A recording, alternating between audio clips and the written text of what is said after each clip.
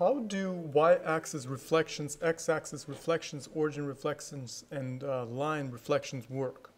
So notice that when it comes to y-axis reflection, you have to picture something with simple lines. So for example, before we determine the shape and the corresponding reflections, let me draw simple examples and then we'll see how this works. So suppose that I draw this line segment in the first quadrant, okay? We know that to reflect this line segment through the y-axis means that it will be a mirror image created through the y-axis. So namely, the distance of 5 that you see here should be the same distance to the left of the y-axis. So basically the reflection that we're going to have will be this one here, precisely. The same length simply reflected through the y-axis, right? This is the same distance from the y-axis on the left side of it, okay? Now when it comes to the x-axis reflection, the tip of this is, as you can see, 3 units from the x-axis, right? So the reflection, the mirror image through the x-axis should be in quadrant 4. And what it's going to look like is this. So the tip should be 3 units, and the length, of course, does not change of this line segment. So as you can see, the distance from the tip to the x-axis below it is the same as the distance from the x-axis to the tip on top of the x-axis, right? So it's going to be the same distance. So this is the x-axis symmetry. Now when it comes to origin symmetry, it's going to be a little more interesting. So origin symmetry, origin reflection means that the graph that you draw will be symmetric with respect to the origin. So namely, it should be reflected so that it lands in quadrant 3, in this quadrant. So how does it work? So notice that from the origin, since we're talking about origin symmetry, from the origin, just count 5 to the right and 3 up. 5 to the right and 3 up. So we should do the same thing. As you can see, the formula suggests that we should simply negate the x and y for the origin reflection. So if you count 5 to the right, you should count 5 to the left, right? So that means you're here. And then you should go up 3. That means you go from this point, bottom 3. And that's where you start drawing your line segment, all right? So this is what the origin reflection would look like, okay? So as you can see, I showed you with a simple example. And this example requires a quadrilateral, not just, you know, a line segment, not even a triangle, but a more complicated figure. But it will be harder to see reflections with this particular example. So I wanted to show you how reflections work so you get an idea of what it is. All right? So now that we have shown that, let's plot the given point, the given quadrilateral. We have 4 points, 4 vertices, of course, because this is a polygon with 4 sides. All right, so first let's plot the points. So -2, 3, so we should go to the left 3 up. Okay, so that should be right here. That's the A. And then we should go 0, 2, so that's this one. That's B. Then we should go 3, -4, so we're here, and that's C. And of course the last point is 4, 0, right? So this is the point. That's the D. So if we connect this, you will see what kind of a quadrilateral this is. It's not like anything you've seen before. Looks like a trapezoid, but it's not, because we don't have we don't have 2 sides that are parallel. All right, but this is what it looks like. Well, actually, it happens to be a triangle, even though I initially wanted to be a quadrilateral, but it doesn't matter, right? It's a triangle. How do I know it's a triangle? Because I know from the slope, I go 1 down, 2 to the right, 1 down, 2 to the right, 1 down, 2 to the right. So that means AD is a straight line segment. I didn't intend to make it a triangle, but it doesn't matter, really. It really doesn't matter. So we might as well put it as a triangle. So I'm going to erase it, and I'm going to put a triangle. Okay? So it doesn't really matter, because the concept is the same. The idea it is for us to properly reflect the given figure through the y-axis, x-axis, origin, and through the line y is equal to x, right? So it doesn't matter what shape you're taking. as long as you do it properly. So now that we plotted it, let's figure out first the y-axis reflection. So we're going to name these A prime, B prime, C prime, D prime. So what are the coordinates going to be for this? And actually, just for practice, I'm going to include the B. I know it's a triangle, we don't really need the B, but just for practice, I'm going to include it, just for the sake of practicing changing the coordinates and working out the reflections. So how does this work? So A prime, so the y-axis reflection tells us that the x should be negated, and that's it, right? So x is negated. So instead of -2, all you do is 2. So why don't we negate all the x's? 0 cannot be negated. It stays -3 and then -4. And simply copy down the y values. Those don't change, right? 2, -4, and then 0. Okay, good. So now let's plot those points because we already found them. So 2, 3, so that's this one.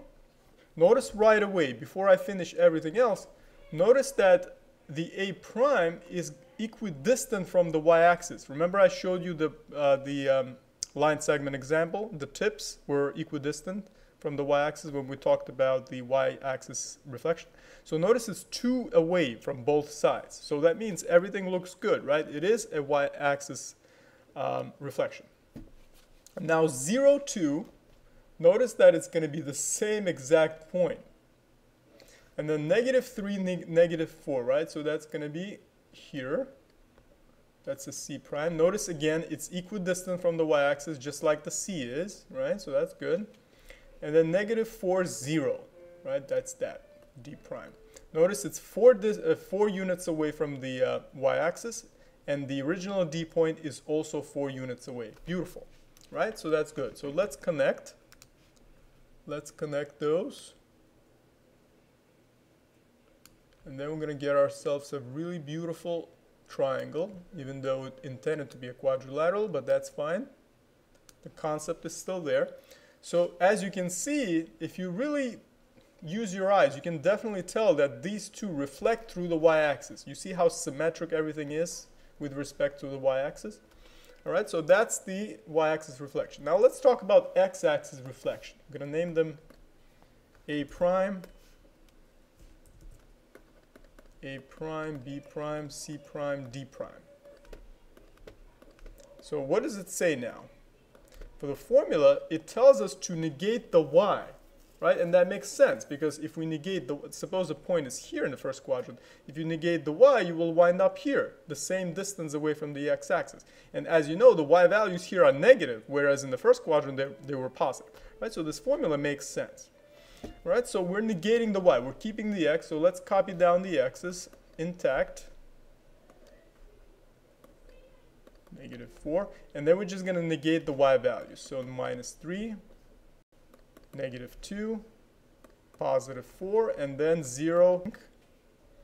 So let's check one more time, -2, 0, 3, 4. You see, it's easy to make a mistake. You have to know what you're negating.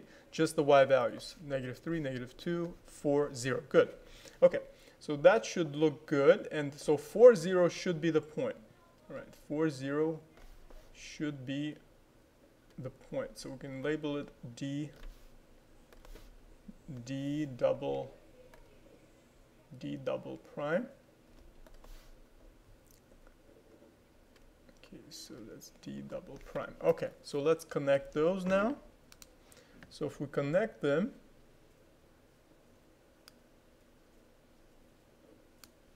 we should get a triangle that looks like this.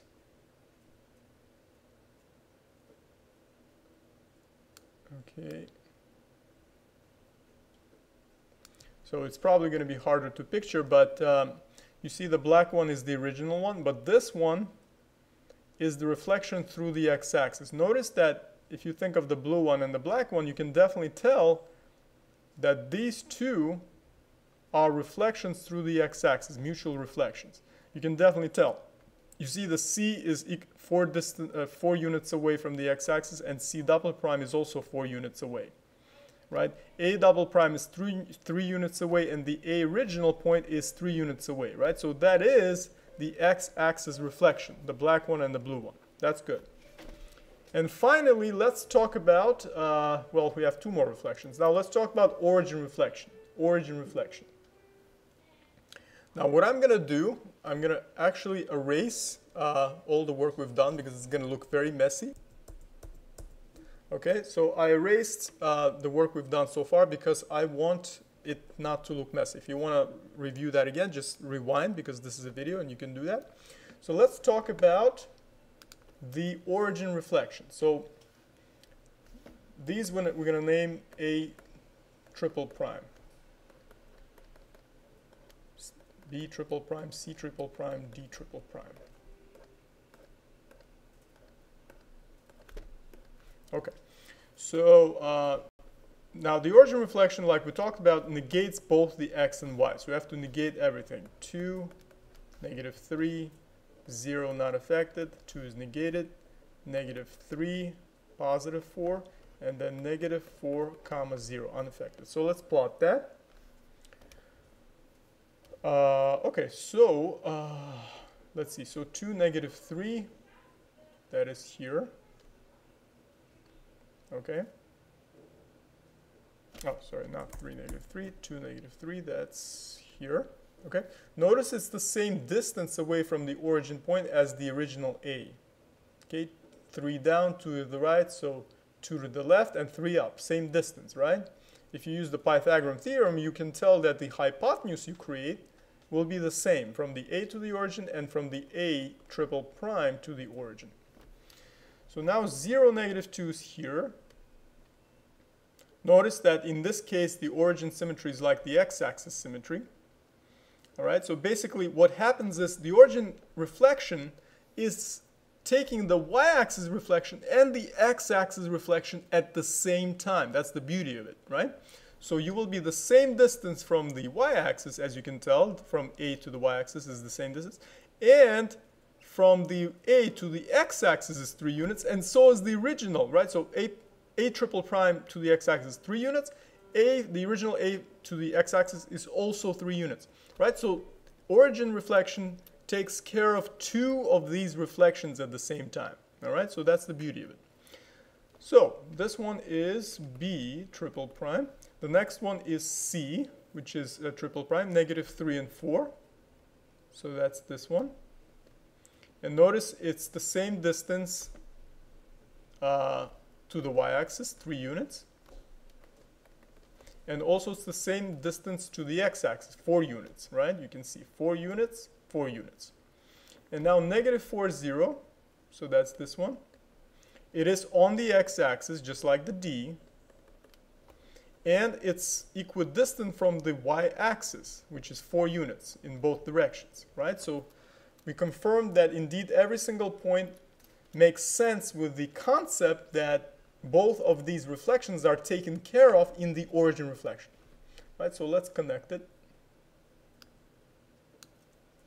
Use a straight line segment for that. Okay, looks good. And this one. And then this one. Okay, so this is the origin reflection. Okay, this is the origin reflection. So now the last one to take care of is going to be the reflection y is equal through the line y is equal to x. Okay, it's going to be through the line y is equal to x. Now I'm going to erase this again, the work we've done. So now let's talk about the last one. So y is equal to x. So how does it work? Basically, this line y is equal to x will serve just like the axes did before, right? So this line. And where's the line y is equal to x? We know that it looks like this. Okay, so how about I draw it? So we know the y is equal to x has these points. And it goes through the origin. If you don't know how to plot it, just review that, how to plot the line y is equal to x. Basically, y is equal to x means the same x and y value. So if you get 1, the y value is also 1. You get 2, y value is also 2, right? That's how I know the corners are these exactly. Right? So this is the line. So in other words, this is going to be just like the x and y axes work. We're going to have to reflect through this line, not through the axes, the major axes, but through this line. And the way to do that is to simply switch the x and y coordinates. As you can see, there's no negation anywhere, just switching it, right? Just switching coordinates, that works. All right, so let's find these coordinates. So we're going to name them a quadruple prime, right? Because we already had double and triple. All right, and then, so let's see what are we going to have. So we're going to just switch these guys around. No negations, just switch them. So 3, -2, 2, 0, -4, 3, and then 0, 4. So let's plot them. 3, -2, that's here. Notice it's equidistant from the origin, and the origin is on the line, y is equal to x, right? So I have a right to think of the origin as well, right? So, but notice that these hypotenuses are the same value. If you really use Pythagorean theorem, let's say 2 down, 3 to the right, the absolute values are 2 and 3, and also the absolute values here are 2 and 3. 2 and 3, right? The absolute value means it's going to be positive no matter what, right? So think of it as a triangle. One side is 2, the other side is 3. Here as well, one side is 2, the other side is 3, right? So it's the same distance to this reflection line, y is equal to x. This one is 2, 0. Notice it's going to be the same distance away from this line, right? Because check this out. This hypotenuse means that you have components 1 and 1. And same thing from this b. From the original b, 1 and 1, right? So the hypotenuse is the same distance, right? So that's good. Now c quadruple prime is -4, 3. So that's going to be right here. And notice c is also the same distance from the origin, as c quadruple prime is also the same distance from the origin, just like the original c was. The original c had components 3 and 4, right, for the hypotenuse. 3 and 4. Imagine a triangle. 3, 4. Here as well, 3, 4, right? So the hypotenuse must be the same distance, same length, right? So that's good. And then 0, 4 for the last one, which is this one. And that's d quadruple prime.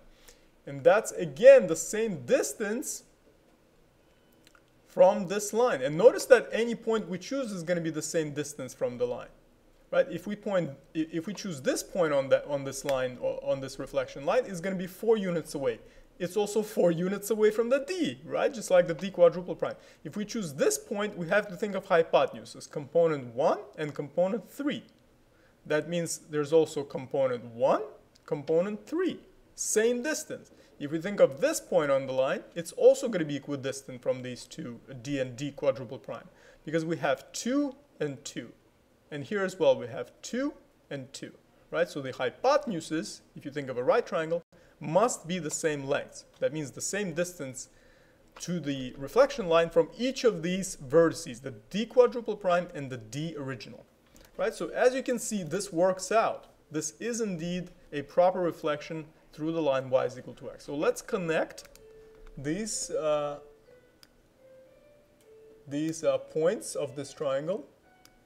And then you're going to see that it's going to be properly reflected through the line y is equal to x. So now try to imagine this. Turn your head a little bit to the right, and you're going to see that this line is indeed a line of reflection for these two triangles that we created.